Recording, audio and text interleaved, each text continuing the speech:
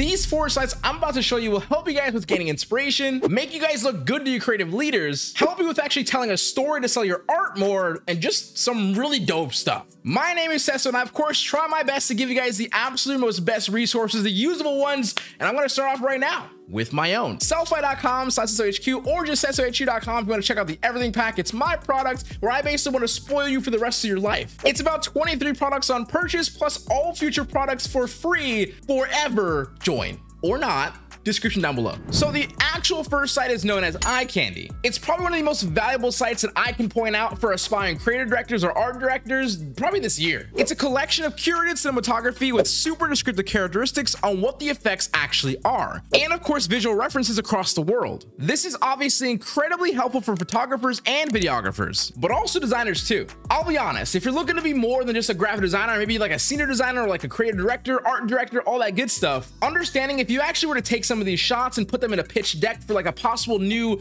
different, cool campaign happening in like a 6 months or whatnot, you'll probably be their best friends. And of course, what happens sometimes, at least, you know, if you show creative ambition and all that good stuff, you get a title change, maybe a pay raise. So like, this site's gonna be gold for me. Now, up next is a site called Steep. Now, if there's certain aspects of a design that I don't enjoy, it's probably gonna be designing in vertical dimensions. I hate it. Steep, however, showcases a large catalog of archived successful IG format designs and adds, of course, in IG dimensions, but also lists and categorize them so you can actually find a style you need and use it for inspiration. A lot of the times, design for a lot of younger designers is just making it look good. I guess the part that makes it great design is making sure you, of course, convey the mood and the messaging. So what I'm saying is you would end up probably definitely wanting to bookmark this because not only will it help you, of course, with vertical formats on how to fit some space, text, all that good stuff, also just a really good site for inspiration on like how to like just command a certain mood. And with like short form content becoming like a consistent thing across like all things everywhere,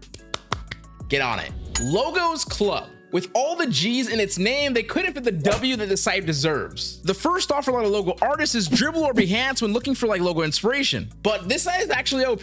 Not only can you organize via typography weight or spacing, seeing how possible companies work with their actual type choices, or maybe you want to search by their color category to help understand how they may be grouped or even like manipulated certain colors, but also they have case studies for majority of these logos. But the cool part is for the case study, you can actually, of course, look at the process and how they actually ended up determining how they made the logo, but also probably how they ended up selling it to the actual clients themselves. So if you're a logo artist still struggling with like selling a logo for more than $100, this is what you probably have to do. Create a presentation. There's your in.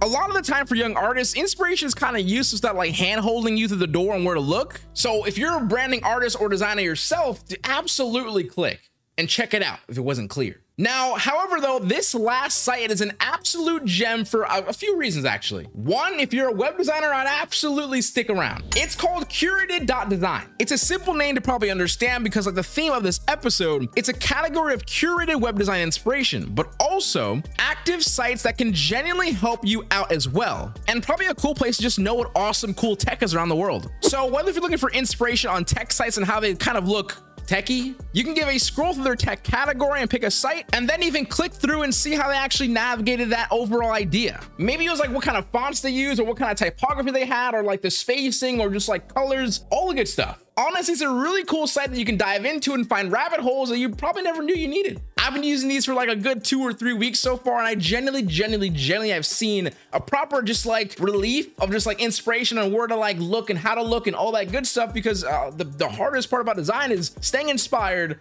but also knowing how to actually get the inspiration and taking it and consuming it and applying it to something else, right? That's what I'm hoping a lot of these sites will end up doing for you. So with that being said, Seso HQ out. We're gonna keep smiling, stay positive, and stay freaking productive, guys. That much love, peace, and don't forget, check out SesoHQ.com for the Everything Pack, and that's like mood boards. Obviously, I find them important. Later.